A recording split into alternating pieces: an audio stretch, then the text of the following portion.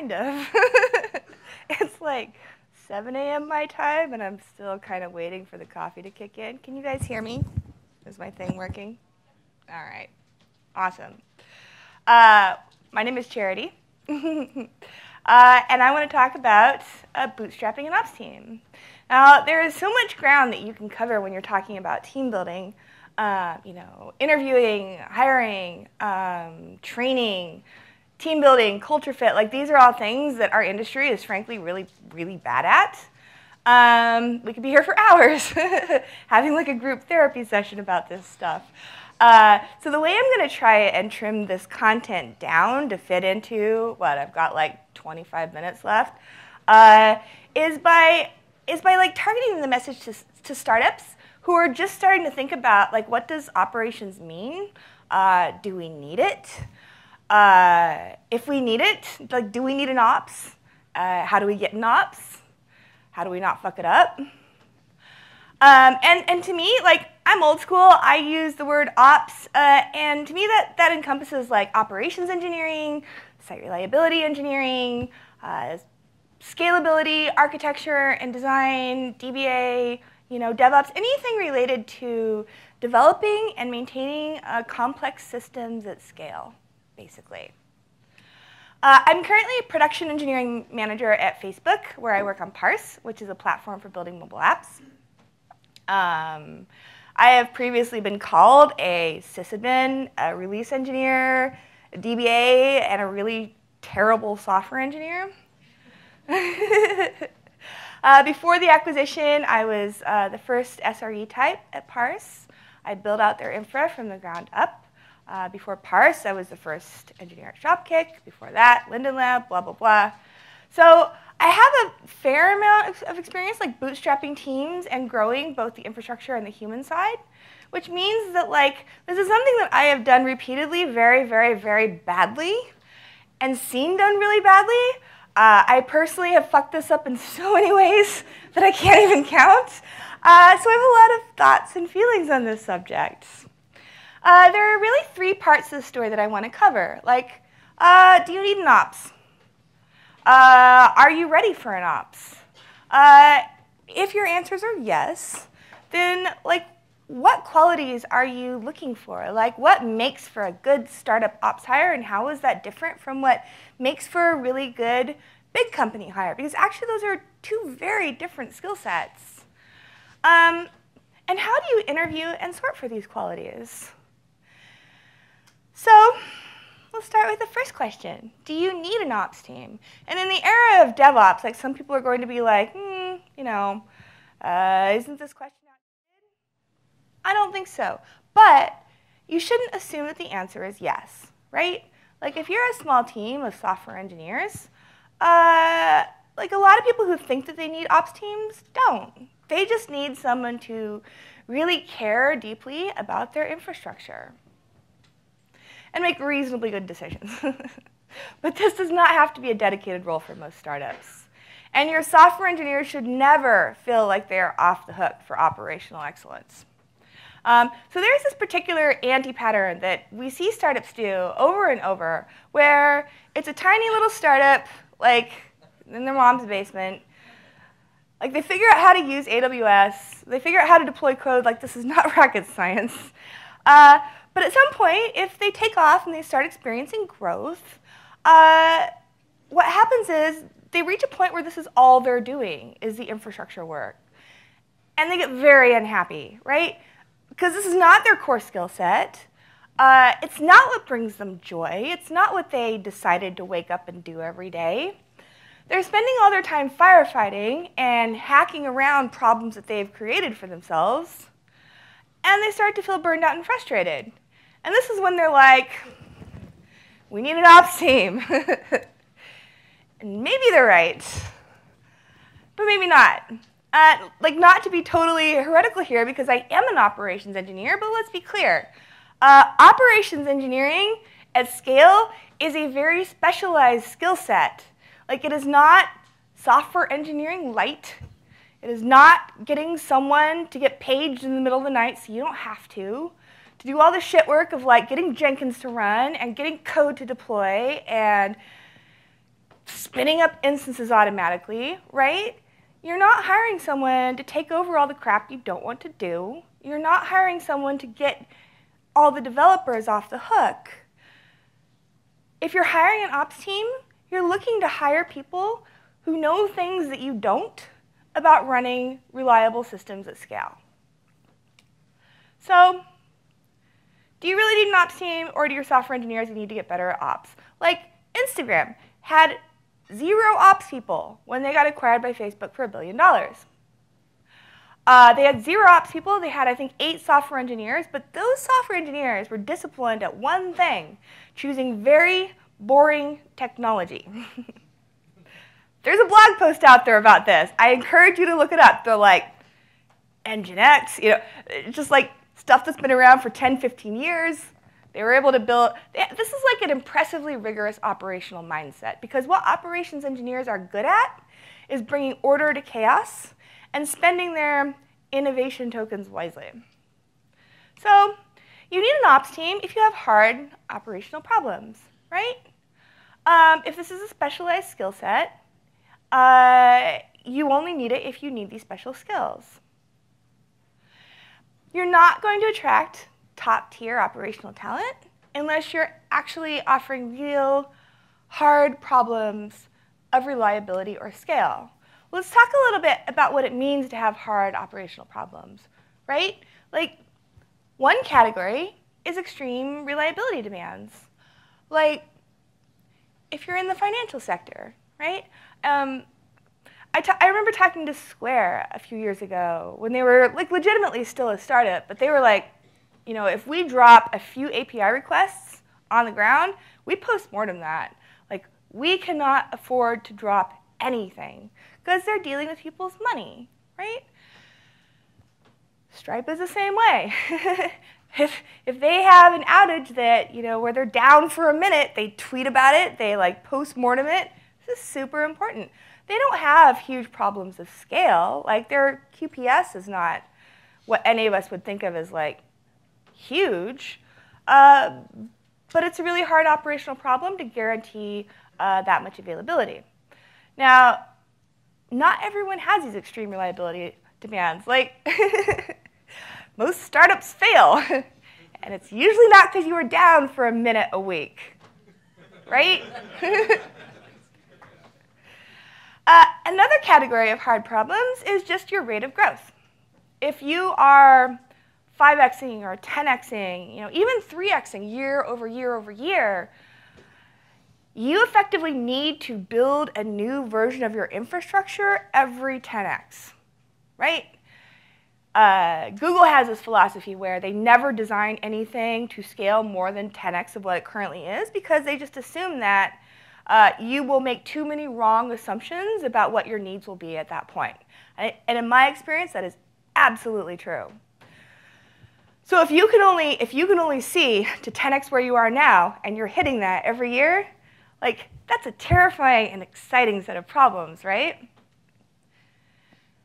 A third category of problem is extreme security. This is pretty self-evident. A fourth category that I actually think is like related to a lot of these, but somewhat different, is solving some operational problem for the entire internet. Now, this is something that Parse is trying to do, right? We're trying to build a mobile backend as a service to solve backend infrastructure for all mobile apps. We have I think we're allowed to say we have 500,000 mobile apps hosted on Parse. So we are doing operations for 500,000 mobile apps. That's a hard operational problem. And other startups that fall into that category are like Datadog. They're trying to solve monitoring for the internet. PagerDuty is trying to solve alerting for the internet. Anytime that you're trying to solve a problem naively for everyone, it is exponentially more difficult than solving it for one use case. So let's say you do have hard operational problems, and you decided that you need an ops team. Congratulations. You must be doing a lot of things right. You must have customers, revenue, funding, product, interesting problems. Go team. So now you're faced with the next problem. How do you actually start recruiting and hiring your ops team? How do you recruit and hire the engineers, and how do you try to build a team? So the points that I want to cover in this section are, what qualities make for a really great startup operations hire in particular? How is that different from big company hires?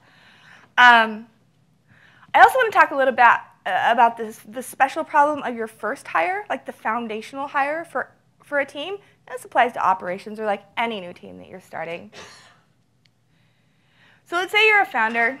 You've just decided you needed ops. Great start. Now in your mind, you're running over the list of skills that you think are absolutely critical for the engineer who's going to fill this position. And maybe it looks a little like this.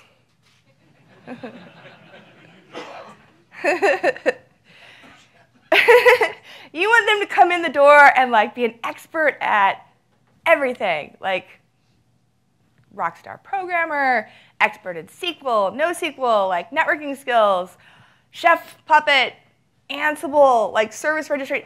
You have in your mind what this perfect person looks like, and it probably involves a laundry list.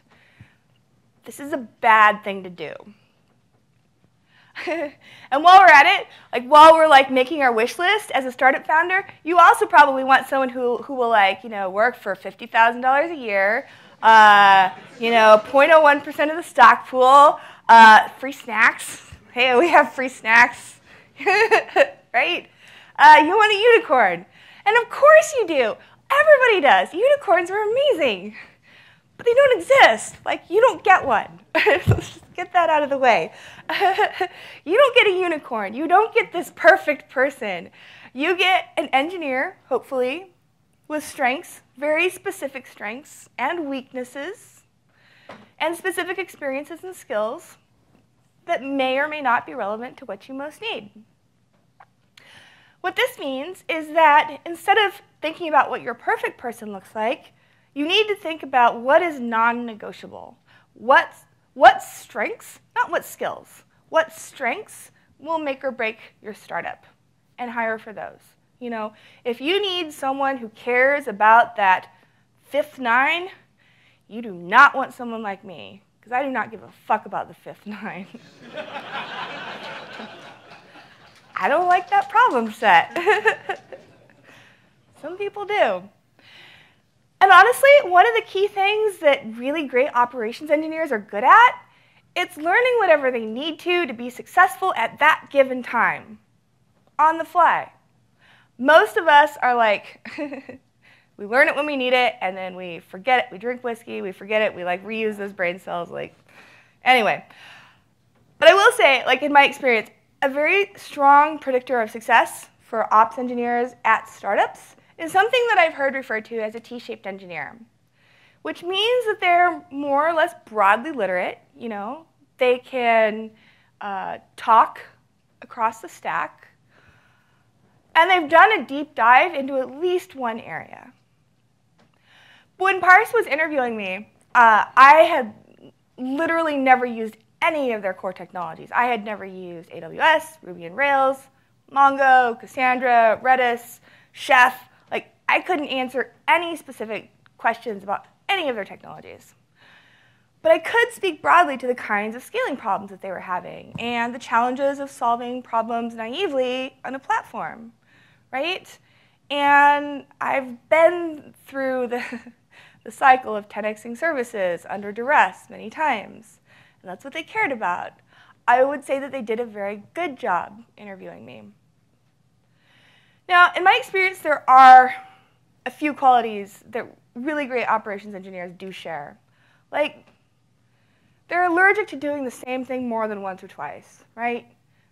Great ops engineers honestly don't have to be superstar programmers, but they do have to be capable enough at writing code to do what they know needs to be done to make a service resilient and self-healing, right?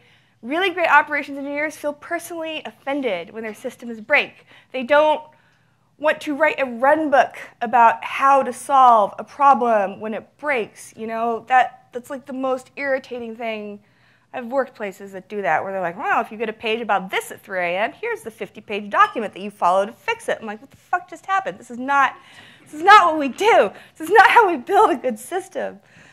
I think that great engineers, and this is not specific to ops engineers, but really great engineers have strong opinions on a wide range of technical topics, but they're generally not dogmatic about them, right? There's nothing worse than a religious zealot. Like, I prefer chef to puppet. I can argue at great length, very passionately, about why I prefer chef to puppet. But here's a story. I know one company who shall remain nameless, who had a perfectly functional puppet infrastructure. Then they hired a great chef developer, and he convinced them all to move to chef. 3 years later, they're still running both on the same systems. That is ridiculous. They're still paying down the cost of that technical debt years later, even though that chef developer has long since moved on. So all great operations engineers strive really hard to simplify and reuse solutions. Complexity exacts a staggering tax on your humans, and the really good operations engineers are always conscious of that tax. All the best ops engineers are amazing communicators, full stop. They're not assholes, even in a crisis. Maybe a little bit. Maybe a little bit when they need to be, but it's like a tool that you want to wield. It's a powerful tool.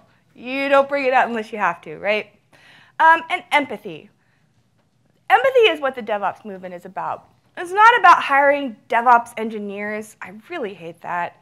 It's about navigating this constant tension between the need of the organization to ship things, the need of developers to ship things, get things out the door, build the products, build features, launch things, and the need of the people who are responsible for the infrastructure to keep everything stable and up and not burning their humans out.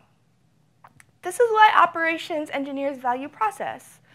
It's not because anyone likes checklists or stand-ups, but it's because process is what keeps us from making the same mistakes over and over and over and over again. Things that do not predict great ops engineers.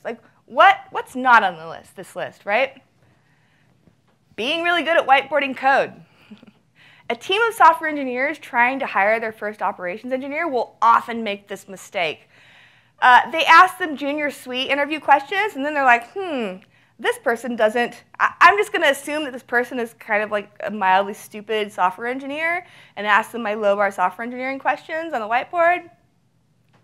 Not a great strategy.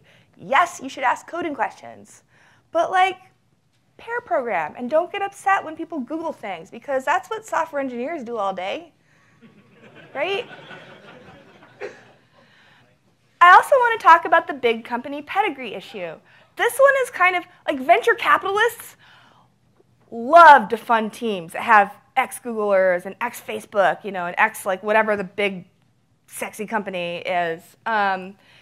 And in general, everyone just seems to assume that having worked at a big company is some kind of predictor of quality, and it is. For a very particular definition of quality. If you have worked and succeeded at a big company, it means that you are very good at working and succeeding at a big company. Often, this means you are really good at taking, so here's a problem that someone else has defined, and it gets sliced down from team to team to team to team, and here it gets to you, and they're like, here, do this, and you do it, and you execute, and everybody's like, you're amazing. That is not the skill set that is most valuable at a startup, right? In general, you need engineers who are better with chaos, who are capable of looking at the whole picture and then deciding what small component to work on that day. Well, that is a very particular muscle to flex. I know some engineers who are amazing in both contexts, both at a big company and at a startup, but they are few and far between. Most of us, our skill sets really gravitate towards one or the other. I have I know this amazing SRE at Google who's like, what's a lamp stack? I can't even. So it's not to say that they can't learn, right? They totally can. But they're starting at a remedial level, and this will take some time to work out. And there's also a kind of learned helplessness that often sets in when you work at a large company for a very long time. Yes. That will kill your startup, right, if they can't overcome that. So, kind of to sum up, the qualities that make you highly effective at a big company, not necessarily the same as those that make you highly effective at small companies. Opposite a startup, like we like to talk about, automating ourselves out of a job and like being like not reactive and being like proactive. Every job at a startup is a reactive role, basically. In a big company that's doing it right, that's not true. So we've talked about what makes good startup engineers, what you're selecting for. Let's talk a little bit about the interviewing and hiring process.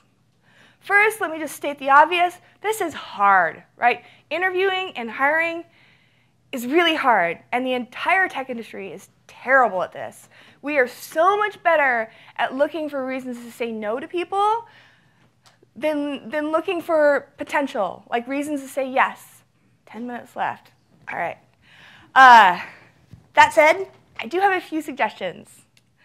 If you're coming into this as a blank slate, like as a founder or a software engineer, and you don't have these skill sets that you're trying to hire for, first acknowledge that, right? Ask questions from your friends, and do the job yourself.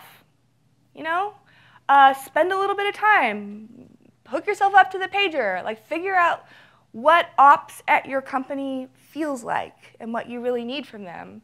Even if you do it really, really, really badly, you'll be more literate about the problem set. And so I need to give props to Ben Horowitz for this part. If you haven't read The Hard Thing About Hard Things, the book, it's amazing. You should read it. Don't hire for lack of weaknesses. Like I said, look for the strengths that are going to make your startup a success, and try to tease those out. If you're hiring for lack of weaknesses, you'll miss out on some really amazing candidates who can be amazing for you. If you're hiring the founding team member, the very first one, technical leadership is a very specific strength that you should hire for. You should look for someone who has encountered the category of problems that you're trying to solve, again, if possible, whether that's extreme scaling, extreme reliability, security. And this is actually, so when you're hiring a subsequent ops people for your team, look for the weaknesses of your existing team and try to fill them, right? Because every team and every person has weaknesses. Like I am terrible at monitoring and graphing and alerting. I hate it. I can do it. I will do it if I have to, but I hate it. So the first engineer that I recruited to come work with me was my friend Ben, who's amazing at it. Like, we work together really well. And this is a thing, like hiring for strengths instead of lack of weaknesses, this is a thing that big companies are terrible at because they have tens of thousands of people banging down their doors every year trying to get hired. So they can afford to select, 1 out of every 2,000 people that apply. This means that I think this is greatly to their detriment because they end up selecting for a certain type of engineer. But this means that there are amazing engineers out there who won't get hired by Google and Facebook, and we get them. Interview questions. I know, I'm running out of time. Good questions are very leading and broad and have many correct solutions that will let the candidate demonstrate their wealth of expertise and their context and their background. If you're giving them a coding test, I swear to God, I've seen people do this. Like, I've seen people lock the candidate in a room with a laptop and no internet and ask them to write a JavaScript DOM thing for ops people. And they're like, oh, we can't hire anyone. I'm like, no shit, you can't hire anyone. Some sample questions that I really like are like, hey, our site seems to be slowing down. Our 50th percentile latency has doubled over the last 2 days. We have no idea why. Where should we start? Lots of answers to that. You want someone who's cool under pressure, so ask them about the worst disasters that they've encountered. If nothing else, this will be fun, right?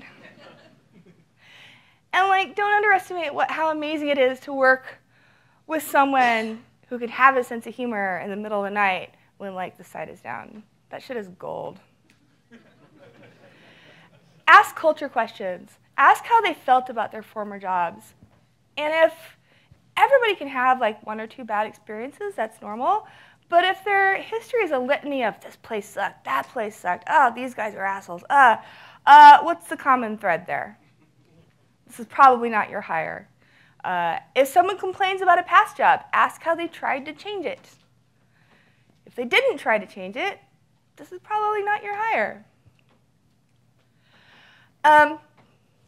Reid Hoffman said this a while ago. He said, if you told me pick one, you can either get references from people who have worked with this engineer before or an interview, I would pick the references every day of the week. And I completely agree. So, all right, I'm hurrying. You think they're amazing. You hired someone. What do you do next? Do you just like turn over the pager, breathe a sigh of relief, and like get on with whatever you think your business is? No, you do not, right? Your software engineers still have to care about the health and reliability of their services. They should still be on call. Operations engineers are a really powerful resource to help you build better systems. They are not your crutch. This means shared pager rotations. This means including your operations team in the development of every product from the very first design discussions. If ops doesn't want to launch something, it shouldn't launch. How to spot bad at ops engineers. Too much complexity, not wanting to share responsibility. If your ops team is doing any of these things, like course correct if you can, and if not, they're not your person. Here's how to lose good people. Give them all the responsibility for keeping your site up, and none of the power, no veto power over launching stupid features that can't scale, right? Don't assume that they will handle all of the minutiae of building infrastructure. Your software engineers still have to understand and do these things. Have a blameful culture. And frankly, you will lose good ops talent if you don't have interesting problems. They should leave. This is a really strong argument for not hiring too far in advance of actually having those interesting problems. I'm basically at the end here, but I want to make just a pitch for treating your people really, really well. And I don't mean snacks and free lunches and offsites and gyms and stuff, but I mean really caring about them as people, caring about their career trajectory, having these conversations with them, encouraging a healthy life-work balance, telling people to go home, stepping in for each other when they've had a couple of sleepless nights. I worked at this one startup, who shall also remain nameless, but where anytime there was a release or a launch, everyone was in the office until 4 a.m. And the founders would be like, oh, you guys are amazing. Oh, you're such badasses. This is so great. And guess what? Every time there was a launch, everyone ended up in the office again because the patterns that you call out and celebrate are the ones that get repeated. So pay attention to what you're praising people for and don't praise them for harmful things. Heroism is not what we're put on earth to do, right, in the context of tech startups. Short-term heroics are fine, but this is not the goal. The goal is to not need heroics, to not need to burn ourselves out. And paying attention to your culture and your people is not a luxury. This is not something that distracts from your core mission as a startup. It is critical to your success in this industry. Most startups fail, right? None of us are going to be at the job we're at now forever. But if people love working with you and want to work with you again and again, that can be the difference between success and failure, either at the startup or the next. Because it's like a superpower, right? Having people who will vouch for you to their friends and vice versa, that is really powerful. Like, for everyone on my team, I believe that being here now is the best thing for them and for their careers. And when that stops being true, I will tell them. I will be honest. Like, if it comes to a conflict between what's best for the company and what's best for the people, I believe in the long term, investing in the people is always the winning strategy for ops teams and every kind of teams. That's basically all I have. Some credit to people who have really influenced my thinking.